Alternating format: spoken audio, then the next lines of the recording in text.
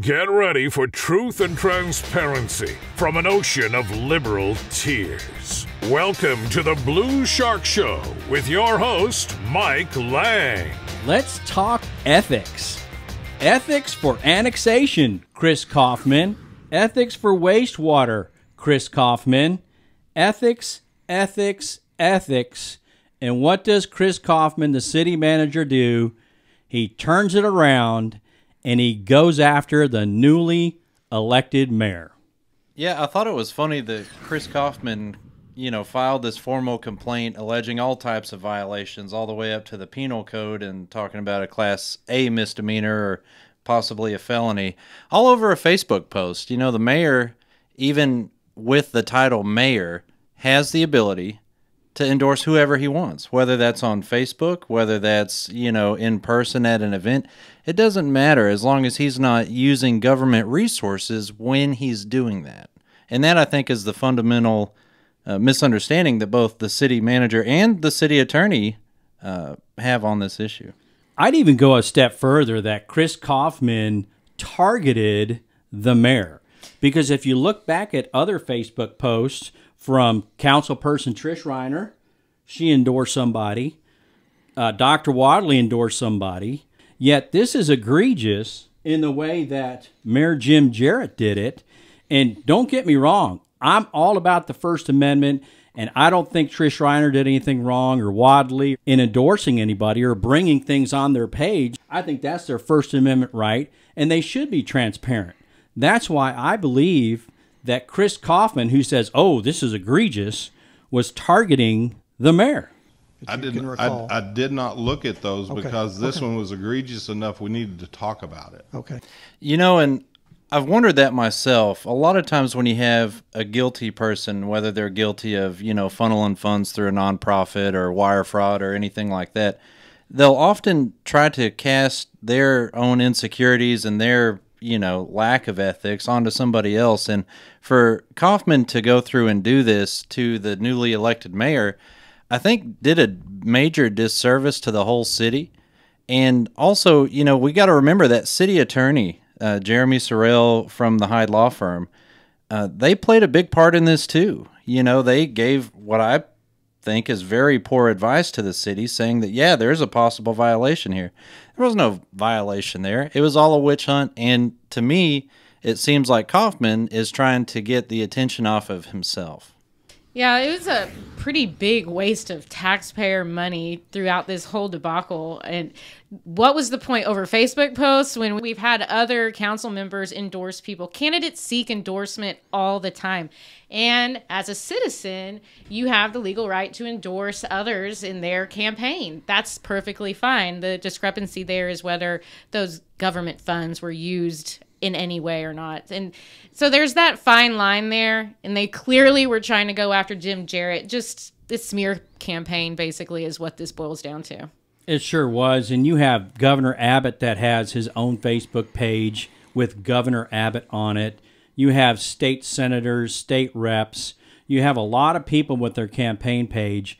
And the legal advice that Chris Kaufman was given by either Jeremy Sorrell or the Paul Hyde Law Firm was wrong. When you go to an ethics hearing like this, you better have your ducks in a row. You better have your gun loaded, ready for bear, and not fire off any blank rounds, because that's exactly what Chris Kaufman did. He wasted the taxpayer money. He was not prepared. You can tell by watching the video. And please go to the city video and watch it yourselves and see how all this transpired.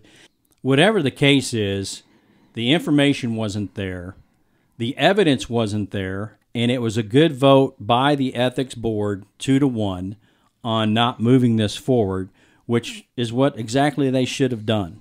And I think they were expecting this to all be done in executive session.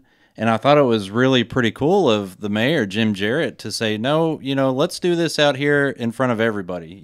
Transparency is huge with him. He said, let's just have it out in public. And, that's really the best way to do it. Yeah, transparency brings about accountability and lets the people see what is really going on behind those closed doors. They don't just get one side of the story. They can see both sides and then decide for themselves what's right, what's wrong, what's true or not. Jim Jarrett, Mayor Jarrett, paid for his own attorney. And, we already said that there's 2 attorneys involved for Chris Kaufman that us taxpayers are going to have to, pay for once again through the incompetence of the city manager. And the city manager goes over the charter and talks about you can't do things for private businesses, private entities.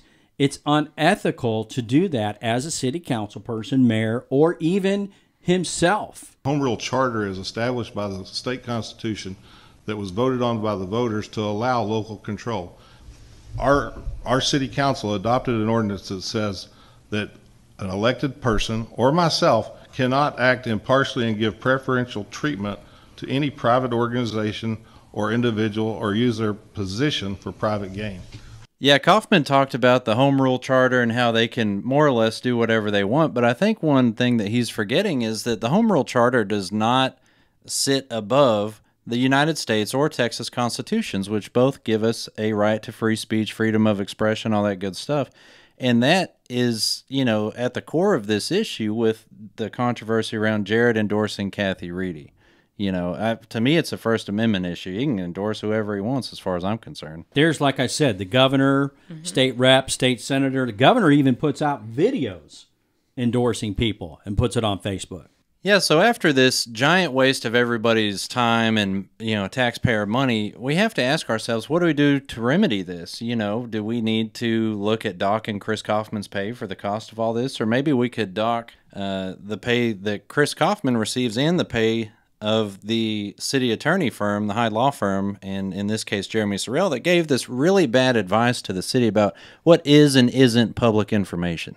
Campaign, and Mike, this, campaign stuff is different from government stuff, and it should be. They have different rules. And again, the city attorney and the city manager failed the taxpayers miserably in this. And I think that, maybe we should look at reevaluating those contracts and seeing if we can find somebody else for both of those positions. I think that's a great idea, and I think that compensating the taxpayers for a waste of their time and money in this whole shenanigans is the least that they could do to make up for wasting everyone's time. Councilman Rodriguez, Reiner, Corrigan, Wadley, where do you stand? You've had enough situations here between the forced annexation and what your city councilman said about the voters wouldn't have voted for it, so he went ahead and did it anyway. Should have been the only thing you needed to get rid of that city manager, yet you didn't. Then you had the wastewater treatment facility at $900,000. Should have got rid of your city manager, but you didn't. And now you're targeting a city mayor with false allegations. The city council needs to step up and have a vote to get rid of Chris Kaufman and find somebody that's going to be more of an ethical city manager. Shark Show out.